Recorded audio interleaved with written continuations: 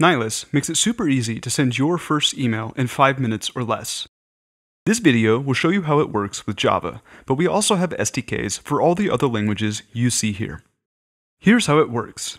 Your app sends a post request to the send endpoint of the Nihilus Communications platform. Then, the Nihilus Sync engine creates the draft in a connected user account and sends it to its intended recipients. Let's get started. First, we need to authenticate an account to our Nihilus app. In the Nihilus dashboard, click Accounts, then Auth Account. This will take you to the Nihilus Hosted Auth service, which will prompt you to log in with your email account. After you've logged in, copy the access token that is displayed at the top of the page. We'll need it later. By the way, I'm using a Gmail account, and I've already configured my Nihilus app to integrate with the Gmail API. If you want to connect a Gmail account, head over to the Application Settings page for your app. This page lets you configure settings and do things like connecting your Nihilus app to the Google OAuth API. Now I'll head over to IntelliJ to set up a project that I'll name Send Email Java. You can use whatever development environment you're most comfortable with, but it does need to be capable of building with Gradle.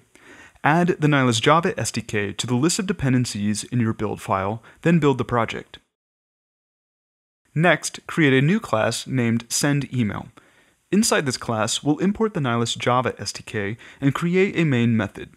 The main method will start by creating a new Nihilus client object and assigning it to the variable Nihilus. Then we'll get access to our connected account by calling nihilus.account, passing the access token we created earlier. I've saved mine as an environment variable to make it more secure. Now we'll create a new email draft. The draft class has all the functionality you'd expect from an email draft, including the ability to assign the subject, body, and recipients.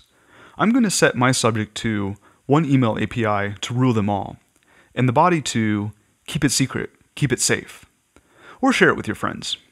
You can also use an HTML file for the body content if you so desire. Next, I'll set the recipients for this email with draft.setTo. This method accepts an array of name email objects that, as you probably expect, contain values for names and emails. I'll set the name to my Nihilus friend, and the email address to swag@nihilus.com. Finally, it's time to send the email. To do so, we'll invoke the drafts.send method for my Nihilus account object and pass the draft we just created to it. Save the file, run the main method, and that's it. Our email has been sent. If I head over to my connected email account, I'll find my email sitting in the sent folder. We can see that it has all of the expected content, such as the subject and body, and has been sent to our intended recipients. If you forget anything you learned here, head over to the Nihilus docs at nihilus.com/docs and click on Tutorials.